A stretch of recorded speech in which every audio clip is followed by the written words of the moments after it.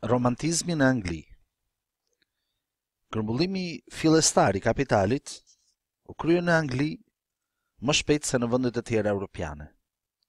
Në vitet 60 të shekullit të 18 mbaroi revolucioni agrar, që vazhdoi më tepër se 2 shekuj i gjysmë dhe solli shpronësimin e fshatarësisë dhe grumbullimin në qytet të forcës së lirë të punës.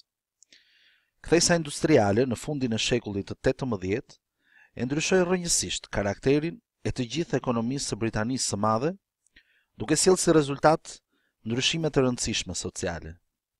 Kjo kthesë e madhe pati rëndësinë e një revolucioni të ri. Zhvillimi industrial solli falimentimin e zejtarëve, forcimin e zgjedhjes së padurueshme, së cilës i nënshtroheshin popujt e kolonive të panumërta angleze. Puna e lirë e grave dhe e fëmijëve shfrytëzohet në shkallë të gjerë. Dita e punës është ende e pakufizuar. Borgjezia industriale hyri në konflikt me bllokun sundues të oligarkisë financiare dhe çiftligare. Si Torit dhe Vigët, të parët partia e çiftligarëve të mëdhej dhe të dytët partia e tregtarëve dhe e asve, le të themi, të financës, i bënin borgjezisë industriale lëshimet e domosdoshme, por nuk ndanin me të sundimin politik.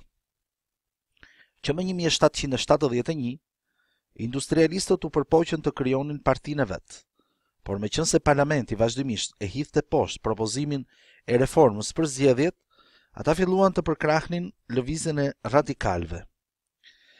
Revolucioni francez në fillim u prit me simpati jo vetëm nga masat e gjera të popullit, por dhe nga borgjezia angleze. Në ndikimin e këtij revolucioni, në Angli lindën shoqëri radikale të shumta, midis të cilave shquheshin shoqëritë korrespondente, të themeluara në një radhë qytetesh industriale të Anglisë. Megjithse qenë për përdorimin e mjeteve paqësore, për demokratizimin e rendit shoqëror, ato i dërgonin përshëndetje konventës nacionale franceze dhe përgatitnin armët për ndonjë konflikt të mundshëm me qeverinë. Në 1793 thirret konventa pan-britanike e popujve të tri kombeve, e cila pranon rezolutën që kërkon ndërprerjen e luftës kundër Francës dhe përpjekje më të mëdha për të drejtën e përgjithshme të zgjedhjeve. Qeveria, në pretekstin e rrezikut jakobin, lufton me ashpërsi lëvizjen përparimtare. Shtyp kryengritjen e flotës më 1797 dhe shtyp gjithashtu 2 kryengritje në Irlandë në vitin 1798 dhe në vitin 1803. Si dhe nga fundi i shekullit bën që të pushojnë veprimtarinë e vet shoqëritë korrespondente. Pas kongresit të Vienës, Anglia i forcoi pozitat ekonomike dhe politike në Evropë. Zgjeroi perandorinë e vet koloniale dhe vazhdoi të zhvillonte industrinë me shpejtësi. Por mbi kurrizin e masave peshonin pasojat e rënda të luftrave të gjata. U rrit papunësia, u shtrejtuan çmimet e grurit. Filluan revoltat e vetvetishme të punëtorëve, lëvizja e luditëve që thyenin makinat, dhe me gjithë ligjin për dënimin me vdekje të luditëve në 1810 dhe me gjithë ekzekutimet e tyre në mas 1812, lëvizja e tyre vazhdon të zhvillohet deri në vitin 1816. Aty merrhov lëvizja greviste. Ndonse punëtorët nuk kishin ndonjë program të qartë politik, kërkesat e tyre lënë një vrag të thellë në përpunimin e programit të të gjithë bllokut demokratik. Pas masakrave antipunëtore të Patterfieldit, në vitin 1819, lëvizja radikale zhvillohet me një forcë të re. Pas vitit 1820, kjo lëvizje shkon deri në një farë shkalle, për të ndezur me një forcë më të madhe në pragun e reformës së zgjedhjeve të vitit 1832. Kjo reformë dha fund një herë për gjithmonë monopolit të sundimit politik të aristokrasisë çiftligare, tregtare dhe bankare. Lufta e mpret shoqërore që u zhvillua në Angli në fundin e shekullit të 18 dhe në 30 vjeçarin e parë të shekullit të 19 gjeti një pasqyrim të gjallë në letërsi. Romantizmi në Angli paraprihet nga disa drejtime të tjera letrare. Në fund të shekullit të 18 dhe në fillim të shekullit të 19, zhvillohet romani jetës së përditshme, i krijuar nga Jane Austen, Mrs. Edgeworthy, Ferrieri dhe Huku. Këta shkrimtarë pranojnë pa rezerva realitetin e kohës, prandaj mbajnë një qëndrim thellësisht mohues kundrejt çdo shfaqje të romantizmit. Veprat e tyre ruajtën disa nga veçoritë karakteristike të letërsisë iluministe angleze. Në 30 vjeçarin e fundit të shekullit të 18, në letërsinë angleze krahas krijimtarisë së Fieldingut dhe Smollettit, del shkolla e romanit gotik, e Walpolit, Beckfordit dhe Anna Radcliffeit, e cila që e përfaqësuesa më e njohur e kësaj shkolle. Ajo njihet me romanet Misteret e Udolfit dhe Italiani. Këta shkrimtarë me të gjithë figurat e veta përpiqeshin që ta bindin lexuesin për pafuqishmërinë e arsyes njerëzore, për sundimin e forcave fatale me njeriu. Ata kapin tema të tilla, të cilat duhet të nxjerrin në pah ndërlikimin fatal të marrëdhënieve midis njerëzve. Gjithçka në romanin gotik është krijuar për të dhënë përshtypjen e së fshehtës së pazgjidhshme. Në fillim romantizmi doli në Angli si përhapje një stili që mbështetet në përshkrimin e ndjenjave dhe të mendimeve intime të njeriut, e që në gjysmën e dytë të shekullit të 18 përdore gjerësisht në letërsinë sentimentale.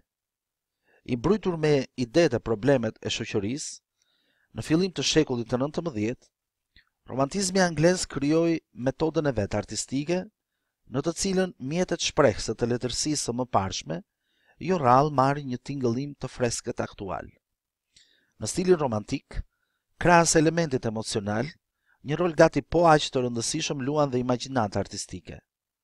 Romantizmi anglez nuk zhvillohet nëpërmjet një lufte të ashpër me normat e artit klasicist, siç ndodhi në Francë. Kjo ndodh jo vetëm se në letërsinë angleze klasicizmi nuk pati atë peshë dhe ndikim që pati në letërsinë franceze, por edhe sepse disa romantik anglez, sidomos Byroni, u mbështetën fort në artin klasicist të iluminizmit. Në mjetet e shprehjes, romantizmi anglez, sikurse ai gjerman, ka një prirje të theksuar drejt traditës kombëtare. Përfaqësuesit e tij i kthejnë sy drejt rilindjes. Modeli i tyre është Shakespeare. Romantizmi anglez zhvillohet në truallin kombëtar, çka i jep një vulë të vetën origjinale. Temat dhe ndikimet e huaja, kryesisht gjermane, janë një faktor i dorës së dytë. Romantizmi anglez është një grupim heterogjen tendencash e shkrimtarësh, të cilët megjithatë mund të ndahen në dy drejtime në bazë të qëndrimeve të ndryshme romantike ndaj revolucionit francez dhe idealeve të tij. Por ky kriter nuk mund të absolutizohet. Kështu një shkrimtar si Valter Skoti dhe gjithë qëndrimet e tij mohuese kundër të revolucionit, në romanet e veta ja arrin të kap prirjen e zhvillimit historik në vende të ndryshme të Evropës. Në vitet 90 të shekullit të 18 fillojnë veprimtarinë e vet letrare Wordsworthi, Coleridge dhe Southey. Këta tre poetë për një kohë të gjatë jetuan në Cumberland, një vend piktoresk ku kishte shumë liçene. Prandaj ky grup letrar njihet me emrin Shkolla e liçenit ose lejkistët, e cila vjen nga fjala angleze lake, që do të thotë pra liçen. Manifesti i parë i romantizmit anglez, që paradhënia për botimin e dytë të Wordsworthit dhe Coleridge-it, balada lirike, e cila është e vitit 1800. Parathënia u shkrua nga Wordsworthi. Këtu ai shpalli parimet e reja të krijimtarisë letrare që viheshin përbarë rregullave të klasicizmit, ku ngrihej kërkesa që të pasqyroheshin jo vetëm ngjarjet e mëdha historisë, por edhe jeta e përditshme e njerëzve të thjeshtë, që pasqyroheshin jo vetëm virtytet qytetare, por dhe jeta e brendshme e njeriut. Një nga pikat qendrore të programit estetik të parathënies ishte zhvillimi i traditave artistike të poezisë popullore. Letërsia duhet të ketë karakter kombëtar. Kërkesën e thjeshtësisë të karakterit popullor të gjuhës, Wordsworthi e shtrinte deri në përzgjedhjen e mjeteve shprehëse stilistike dhe gjuhësore.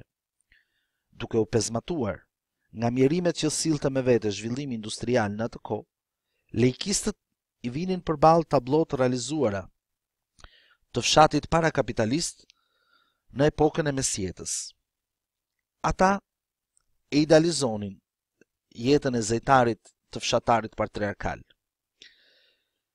Punën e tyre e cila u duke e lehtë dhe e gëzueshme, plot krijim dhe bukuri. Këtë ekzistencë idilike ja vinin përballë jetës së rëndë të punëtorëve të fabrikave, duke mohuar rolin pozitiv të progresit kapitalist dhe duke u ngritur kundër ndërtimit të fabrikave dhe të hekurudhave. Më i njohuri midis poetëve të kësaj letërsie që William Wordsworthi, 1770-1850, qysh në hapat e parë të krimtarisë së vet, shëtitje mbrëmje dhe skica përshkruese, ai doli si poet i fshatit anglez, duke vazhduar traditat e poetëve sentimentalist, Thomson, Jung, Gray e tjerë. Wordsworthi pranonte parrullën rusojane të kthimit në natyrë. Në fillimin, ai e priti me entuziazëm revolucionin e madh francez dhe më 1791 shkoi në Francë për të marrë pjesë në vendosjen e mbretërisë së arsyes.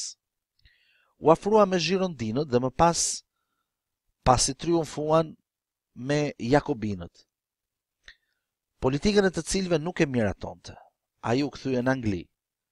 Tragjedia e tij, Banorët e kufirit, në 1796, e shkruar në ndikimin e cubave të Schillerit, pasqyron kthesën në pikpamjen e Wordsworthit dhe dhunës revolucionare, ai i vë përballë idealin e pajtimit dhe të ringjalljes morale. Në poemën Prelud, 1805, shkrimtari flet për kthesën e vet ideore, nga radikalizimi i rinisë deri në konservatorizimin e mëvonshëm. Më 1797, Wordsworthi u takua me Coleridge-in, fryti i bashkëpunimit të tyre, që vëllimi balada lirike. Në vjershat e Wordsworthit dhe Coleridge-it, kulti i natyrës dhe i jetës së thjesht fshatare jepet me tone fetare dhe mistike. Ata himnizojnë urtësinë e providencës. Krahas këtyre tipareve, ata marrin një pikpamje realiste të fatit tragjik të fshatit, i cili është në shpërbërje e sipër. Aktivizimi i lëvizjes politike pas thyerjes përfundimtare të Napoleonit, më 1815, ndikoi në drejtimin ideor të krimtarisë letrare të brezit të dytë të poetëve romantik anglez, që përfaqësohet nga 3 poetë të mëdhej si Byroni, Shelley dhe Keats. Me gjithë kufizimet në veprën e tyre, ndihet ndikimi i ideve të revolucionit. Përfaqësuesit e tij e kritikojnë ashpër shoqërinë e kohës, që është lidhur kokë e këmbë me frikën përpara progresit dhe me paragjykimet të kësaj periudhe. Byroni dhe Shelley i këndojnë plot pasion lirisë dhe rebelimit në emër të saj, në emër të fitores së drejtësisë. Nëse laikistët nuk hynë në konflikt të drejt për drejt me realitetin, të cilit ata i kundërvën botën e vet shpirtërore në shumëllojshmërinë e saj, romantikët e brezit të dytë e shprehin hapur konfliktin me të. Ky konflikt përcakton edhe forcën e pasionit, të sarkazmës dhe të shpërthimeve të tyre liriko-meditative. Në veprat e tyre, romantizmi shndrohet në një letërsi të konflikteve shoqërore. Një grup tjetër romantikësh, me kontradikta të shumta të krimtarisë të tyre, zën një vend më vete në romantizmin anglez. Thomas Moore pasqyron në veprën e tij shpresat e popullit, të vuajtur irlandez. Më vonë, ai u afrua me qarqet liberale, pikpamjet e të cilave lanë gjurmë në krimtarinë e tij. Poeti i shquar John Keats shihte me neveri realitetin cinik dhe shprehte në veprën e vet pikpamjet materialiste për njeriun dhe natyrën. Në estetik, ai ndodhi në ndikimin e laikistëve dhe të teorisë së tyre të artit të pastër.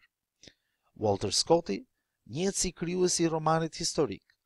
Romanet e tij historike janë një shfaqje evoluimi në prozën artistike të 30 viteve të para të shekullit të 19. Skoti vuri bazat për zhvillimin e vrullshëm të realizmit evropian në vitet 30 dhe 40 të shekullit të 19.